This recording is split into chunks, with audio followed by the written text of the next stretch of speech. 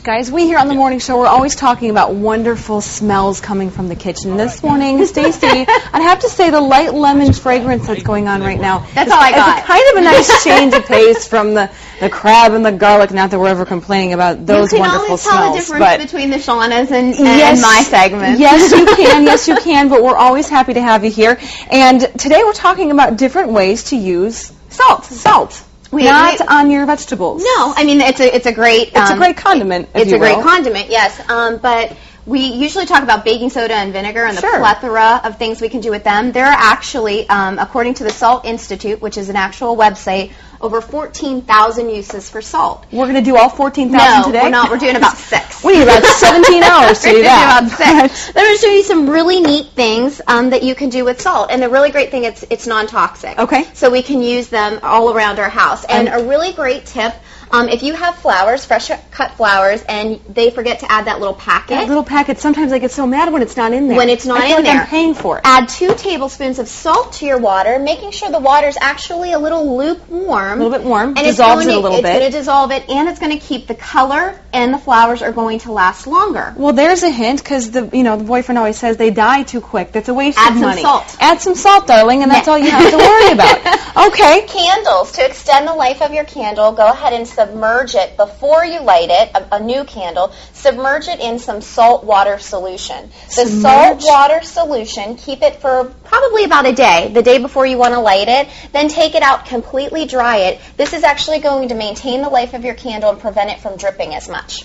No joke. No joke. Wow, you learn something new every day on this television show, don't you? It's amazing, isn't it? It really is. These are 2 good tips I'm going to take home and probably do myself. Well, red wine is a big one. If red wine spills on a tablecloth or gets on your clothes, all you have to do is immediately you're going to want to blot it with a dry towel to pull up as much red wine as you can, and then you're going to pour a pile of salt on it. It's going to pull the rest of the wine out, and then you're going to submerge it in ice cold water for about 30 minutes before laundering. Have we tried this? We have tried it. And it does work. That does work. All yes. right. Seltzer water and salt make a great alternative for fridge to clean your fridge, non-toxic. So Scrub it doesn't. It out. Also removes the perspiration from armpit stains. A little bit of salt water solution under the armpit. The yellowing. The t-shirt, the yellowing. Oh my. We'll pull that out. My absolute favorite: cut a lemon in half. Put a little bit of salt on it, and you can actually use this as a scrubber in your sink and on your pans if you do not have a sponge handy. You don't have all those harmful chemicals that dry out the skin and get the contact lenses all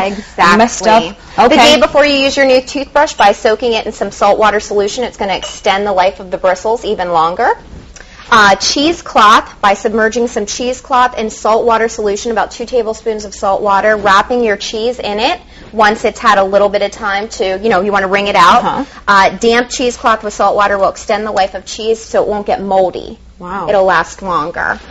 This is old.